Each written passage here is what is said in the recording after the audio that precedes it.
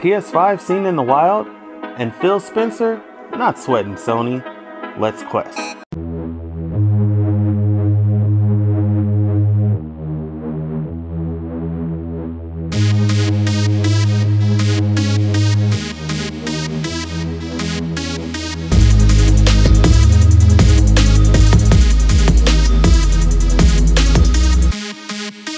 Hey friends, welcome to Quest for Tech, where every day is a quest to find the newest video games and the coolest technology.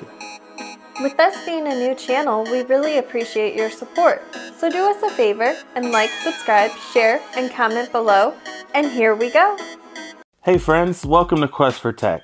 We have some new PS5 news hot off the press. Images have leaked from inside a Sony assembly factory of some sort, showing what appears to be an actual PS5.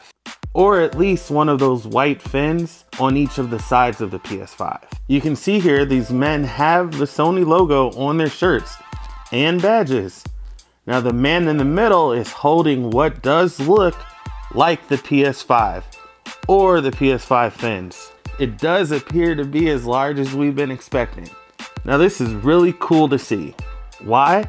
Because it means Sony has started mass producing the PS5. And they are truly on the way to releasing this year. Now also in the news today, Xbox head Phil Spencer.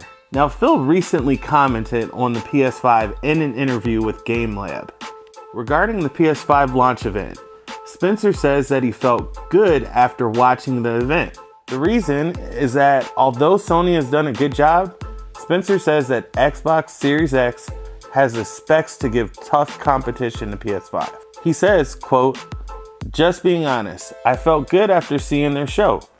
I think the hardware advantages that we have built are going to show up as we're talking more about our games and frame rates and other things," end quote. Now Spencer says that they got more clarity on what Sony's doing, which helped his team at Xbox focus on what they have, and he thinks that will be a strength for them at launch. When I think about the position we're in, with the games that we're going to be able to show, and how they're going to show up, and the hardware advantage that we have, I think we're in a very good position, Spencer says. I guess we'll find out in July at the Xbox event. We still have no exact date on the event yet, but we'll be keeping you updated here at Quest for Tech. We also have some news on the potential PlayStation 5 price. Digital Foundry calculated that Sony could sell the digital PS5 at $50 less than the standard, due to the cost of not adding the HD Blu-ray drive, and the additional revenue that Sony will make off selling digital-only software to people buying the digital PlayStation 5. So the $450 and $500 price points are looking more realistic. We'll keep an eye out as we're following PlayStation 5 info every day. Well friends, that's all we have for now. Don't forget to subscribe and hit the bell notification so you don't miss anything. Thanks again for watching. We'll see you on the next video, and never stop questing.